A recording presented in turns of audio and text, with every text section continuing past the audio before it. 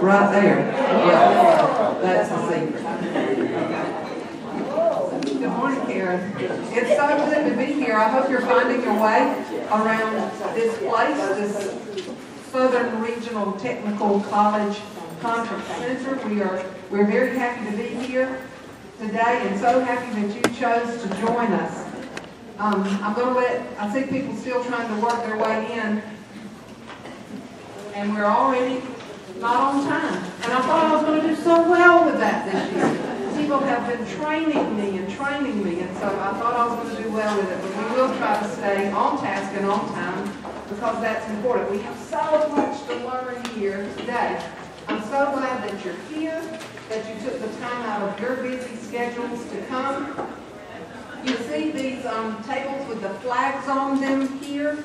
If you looked at the website, you may have seen that we were running a special, that if you got 8 of your friends together, you would get a reduced rate. So these folks took advantage of that, and we're so glad that they did. Welcome to the 17th Annual South Georgia Native Plant and Wildflower Symposium. We are so glad that you're here. This event is co-sponsored by the Garden Club of Georgia and the University of Georgia Coastal Plain College of Agricultural and Environmental Sciences. That's what co-sponsors this event. So we are glad that you're here. My name is Amy Carter, and I hope I get to talk to each one of you before you leave. I'm going to keep talking and let some more of these people come in because I have a very important announcement to make in just a minute. I would ask, perfect timing there. I would ask that you would turn your phones off or turn them on vibrate. The speakers here have, well gosh, they're sharing their knowledge with us, aren't they? They're sharing their time and their knowledge with us, and it would just be best if we didn't have any interruptions like that. Well, I'll go ahead and tell you one time, because I'm going to make this important announcement 2 times. Are y'all listening? Yes. At 11:30, we've been told that there's going to be a test of the fire alarms. Okay? We were told that yesterday afternoon, and I told them we would not leave this room, so if there really was a fire, they better come get us.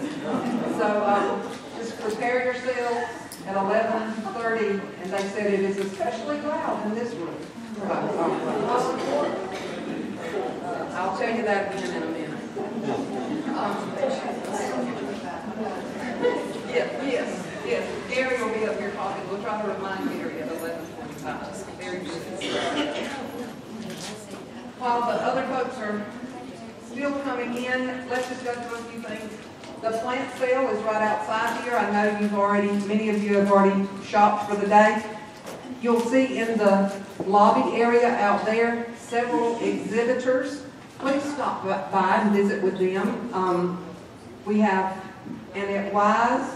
Annette Wise is here today. She's with the Rosalind Carter Butterfly Trail and other assorted duties over there with the Jimmy Carter Museum, I'm thinking. Is that right, Annette?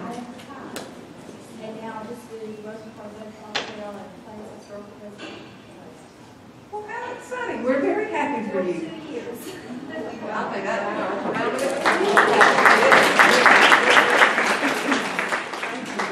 Annette does have an exhibit out there, and several of y'all have already spoken to me today saying that you're planting butterfly gardens in your communities.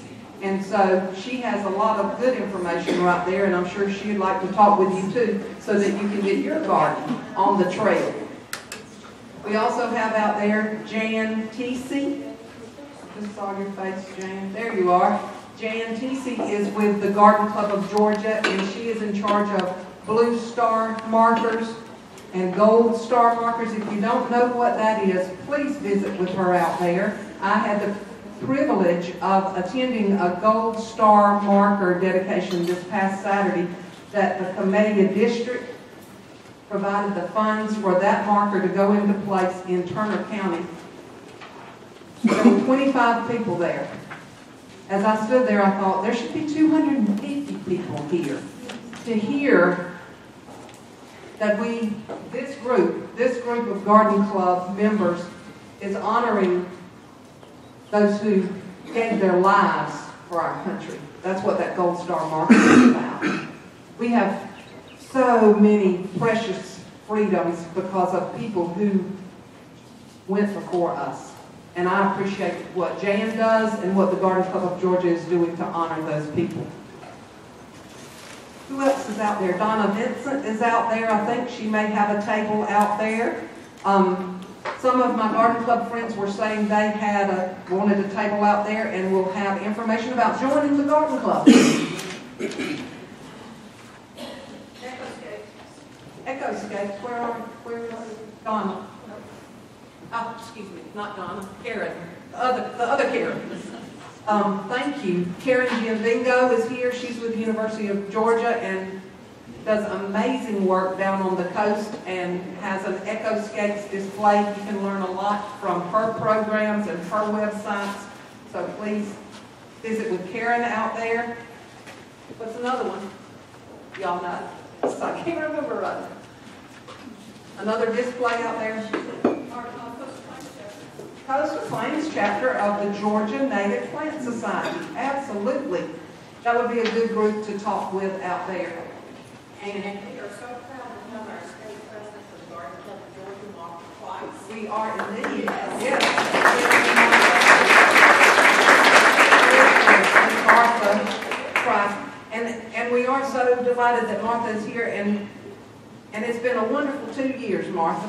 It has been. The president served for 2-year terms, and Martha has a special place in her heart for native plants. So we've had a special bond here. So thank you. Thank you for your service. We have some past presidents of Garden Club of Georgia here also. I see Sarah Lanier over there. Sarah also, thank you, Sarah. Sarah is one of those that has been attending this symposium for over 10 years. Sarah, too, had a special place for natives during her presidency, and we appreciate that so much. Are there any other past presidents here? There are a lot of district directors here. I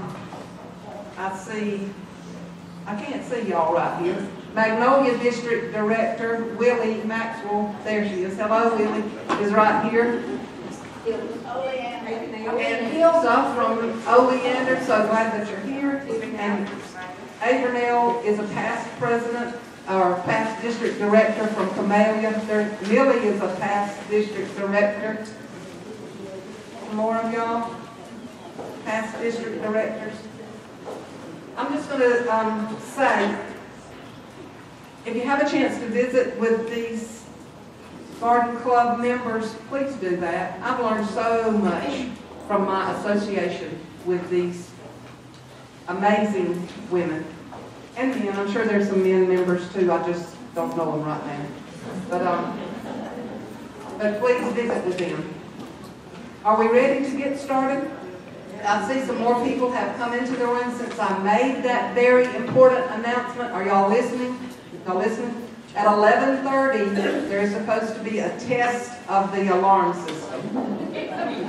Okay? We'll try to all be watching our watches and tap each other on the shoulder and say it's coming or something at about 11:25.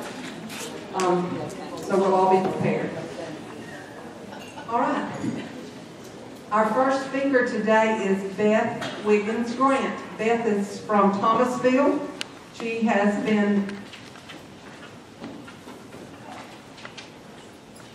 diligent, untiring, non-stopping in her passion for natives and her commitment to the community where she lives. That's what I see in Beth, that she has worked in her community to help to educate others. You've read her bio, I hope, in our sheets. We've known each other a little while, and Beth is one of those quiet, strong types, is what I'm going to define you as. Okay, good. But we are so glad that Beth is here, and I can't wait to hear this presentation. She is, the title of it is Bringing Nature Home. The books are for sale right out there on the book table. And it's one of those books that I bought several years ago, and it just sort of sat on the shelf.